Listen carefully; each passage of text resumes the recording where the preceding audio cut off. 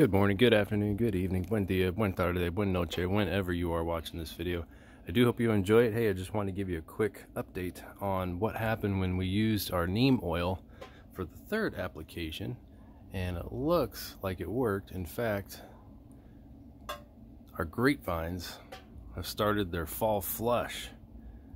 This is August 2022, and we have had a ton of rain. In fact, you can see some rain on the leaves. We just had some rain overnight, and looks like that application for the leaf hopper treatment worked again. You can see this is our red flame grapes. You can see the red leaves coming out. That is pretty distinct of the red flame grape. And then our Thompson seedless. Our Thompson seedless got hit hard this year. You can see all the death and destruction from those leaf hoppers, and it looks like all the fresh growth is not being affected at all. There's a few little leaf hoppers here and there, but nothing compared to what it used to be. I just walked by it and there'd be just little bugs hopping everywhere. But you can see everything else is looking really, really good. Really happy about that. What we've noticed is these leaf hoppers are pretty aggressive.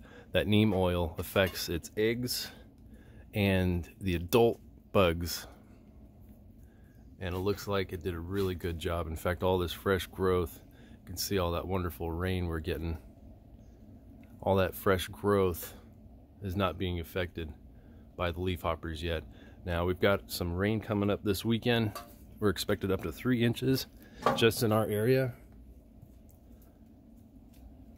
which is wonderful, but that's also probably going to wash off the residual neem oil treatment.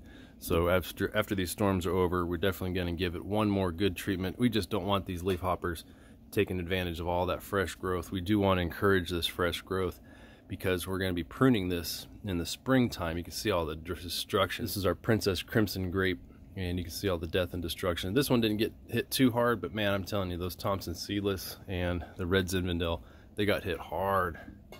But you can see with all of our vines, everything's looking really, really good.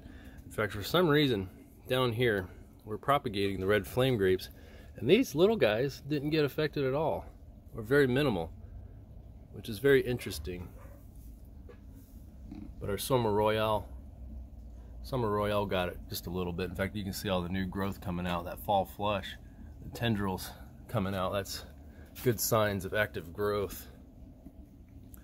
Our Cabernet's doing really good.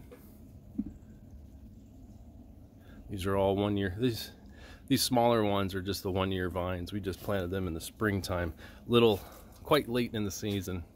Best time to plant grapes is when they're dormant in the winter here in Arizona.